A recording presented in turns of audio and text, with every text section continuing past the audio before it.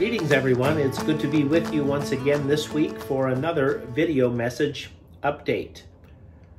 My intermittent travel throughout the great state of Michigan is over and I have returned to Shelby Township.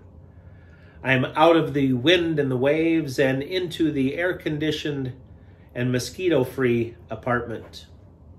This exact contrast, the contrast of wilderness camping to the comfort and convenience of townhome living, reminds me of this week's Old Testament reading, which comes to us from the prophet Jeremiah. To make a long story short, Israel is tired of living under Babylonian captivity. And in their tired state, in their weary state, they turn to the community's religious leaders for advice about how to live in this oppressive state. Well, two prophets step forward offering different perspectives. The first prophet is Hananiah, and Hananiah prophesies peace very soon, that God is going to deliver Israel out of Babylonian captivity very soon. And so just hang in there a little bit longer and everything is going to be good and wonderful. Jeremiah, by contrast, prophesies that Israel will be staying in captivity to Babylon for a long, long time. Now, which of the prophets do you suppose the people appreciated? Which of those two messages do you think the people listened to? Hananiah gave the popular response.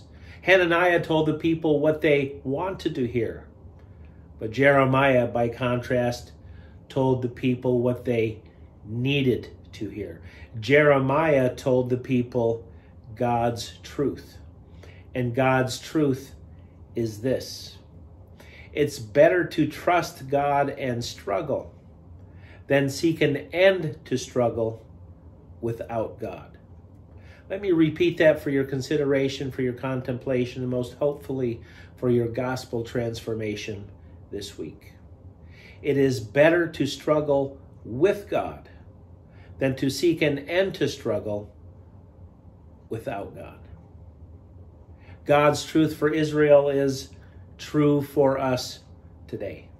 I would like to sit here in the comfort and the convenience of my townhome and tell you this COVID-19 pandemic is almost over and that we're going to be returning to in-person worship soon and everything is going to be great, back to the way it was, and we're all going to be happy. Maybe that's what you want to hear, but that's not what I'm going to say to you, and that's not what I'm free to say to you.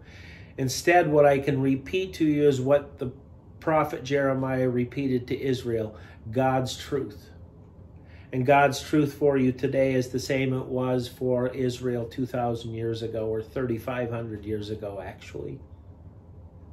It is better to struggle with God than to seek an end to struggle without God.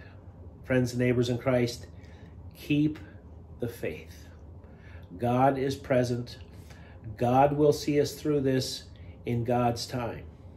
Until then, we simply trust.